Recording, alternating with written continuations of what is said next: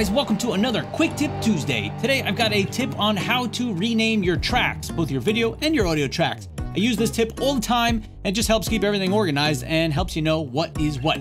So let's jump into Resolve and I'll show you how to do it. Alright guys, we're here in DaVinci Resolve, and to rename your tracks, super easy. Just come to your track name, video 1 or audio 1 here, and double click it. That's going to get you in there so you can edit the text. And I always call mine 5D Mark IV for my 5D Mark IV angle. And I'll also rename my audio track by double clicking. I'll call this 5D Mark IV audio. Hit enter and you're good to go. You've renamed your tracks. Just helps you keep everything organized. Alright guys, there you go. How to rename your tracks here in DaVinci Resolve. Today's quick tip.